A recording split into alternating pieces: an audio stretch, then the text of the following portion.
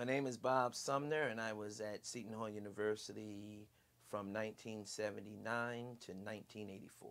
You know, as a high schooler, I always listened to it, and I was determined to one day be on WSOU, and it actually happened. But what I didn't realize is if I was going to be on the radio, I was going to have to earn my stripes. And I totally earned my stripes. I mean, it was like boot camp, because you had to start. In order to get on the air, first and foremost, you had to be an engineer. You had to learn that trade as well as being a newscaster. My career has come a long way since WSOU, but I must say that WSOU was the starting point for me. I mean, it really was.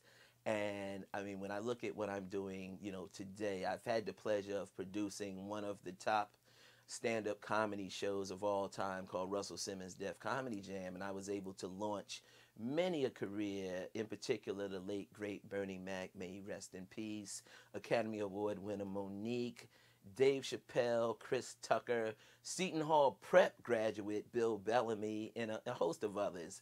And I'm so grateful for WSOU and Seton Hall University. WSOU pretty much made Bob Sumner.